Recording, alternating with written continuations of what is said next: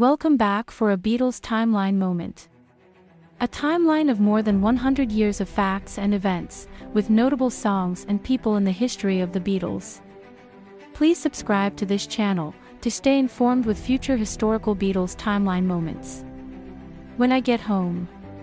Written by John Lennon and recorded on June 2, 1964, When I Get Home was completed in 11 takes.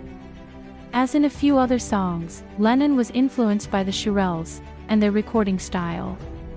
Much like the Shirelles, Lennon sings When I Get Home with wonderful expressive lyrics and is capable of sounding almost, but not quite, out of tune, which has a brilliant sound in this recording.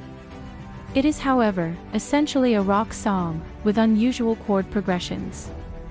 Lennon liked this particular strategy and used it on many of his songs at the time.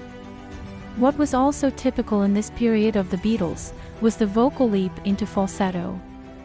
When I Get Home first appeared as an album track on the UK version of A Hard Day's Night on July 10, 1964, and issued 10 days later in the United States.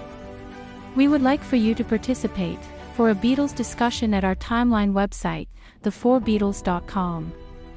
There, you can share your thoughts and memories with us and others of more than 250 Beatles timeline topics.